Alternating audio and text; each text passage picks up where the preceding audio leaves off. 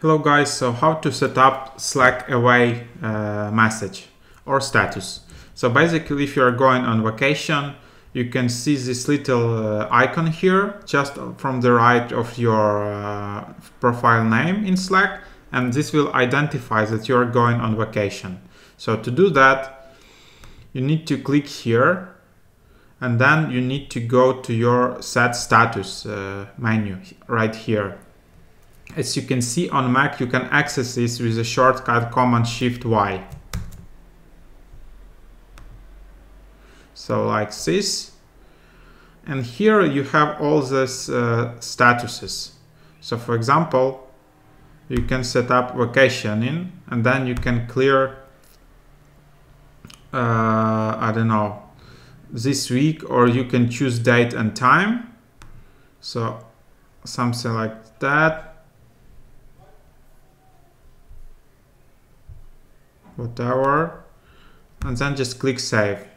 After that, as you can see, you will see this icon here, and then you will see something like vacationing until this date. So you can also set yourself to away. So this way you will be shown that you are always not online, you are away. And even if you're like during vacation logging back to Slack, you will still be seen as away. So that's the way to show that you're on vacation and you are not on Slack, even you are just logging to check some stuff. Yep. Again, you can clear set yourself back to active, and then you can either clear status or just edit your status. You can change something like that. You can change date, time. So that's super handy, and you can also clear status. So now we just clear the status, and it's again, you can see everything here.